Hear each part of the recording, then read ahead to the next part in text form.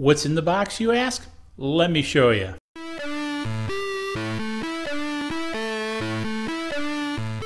Welcome to this episode of Radio Tech by DIY3DTech.com. So what's in the box? Well, you got a DMR radio sitting here, so guess what's got to be on the other side? That's right, a hotspot. So now again, I know this has been done ad nauseum, so I'm not going to go into it from that aspect of what's in the box because who really cares sort of what's in the box. But I want to talk a little bit about why I purchased what I did of what's in the box, why you might or might not want to, and we'll go from there. So as I covered out with the Baofeng radio, this is a DMR radio, and so for the DMR radio you need a DMR hotspot. So here we go. I have one jumbo DMR hotspot. Now, why did I pick this? Now, I know a lot of folks on the old interweb are jumping up and down about the open spot, things like that. One of the things I didn't like about the open spot is it didn't have an antenna connector. The ones I seen did not. This has an SMA antenna connector, so it's very easy to add a more appropriate external antenna because you get this little goofy guy here. One of the things that my plan is to also do with this is to mount this in my attic. Now, my primary focus with DMR is going to be actually DMR, just sort of the generic. And so looking for something like this now, I want to get it a little elevation because I want to try to get maybe about a mile or so range. That might be pushing, but we'll see if I put a big enough gain antenna on this. But again, that's where I want to get this up into the attic, build a special thing. And I'll have a bit of video when I go to do all that stuff because I have a finished attic above my workshop here in the garage, which I designed for such things, if you will. So anyways, that's sort of my goal. However, I wanted to talk a little bit about DMR a little bit more. So when I did an unboxing of this Baofeng 1701, I talked a little bit about DMR, digital mobile radio, and the fact that this sends a digital signal to a device such as this hotspot, which connects to the internet and then relays that over the internet and can come out to various other hotspots or repeaters, which I think is just really the coolest thing since sliced bread. And that was one of the things that really, when I saw this technology, was, you know, this is time for me really to get into amateur radio because this is really the bonding of RF technology and the internet. I think that is really cool because this is one of the things that we're seeing, especially with the coming of 5G, which I'm involved with, is really the bonding of data and radio. And so this is really a natural extension, at least in my mind.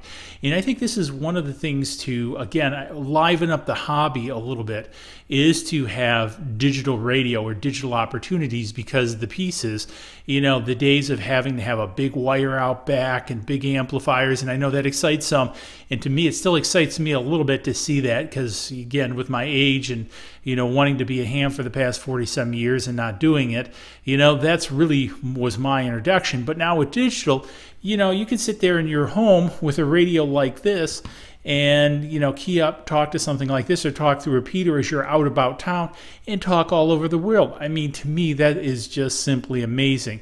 And the piece is, I'm really interested in modes of data communication over these modalities too. And so that's where a lot of my focus is going to be. I'm very interested in FT8. And again, one of the things that really fascinates me is, and I'll put a link down below, is a 16-year-old kid basically in Switzerland put up a LoRa-based satellite. And one of the things in my day job, I'm very involved in industrial IoT, 5G, things like that.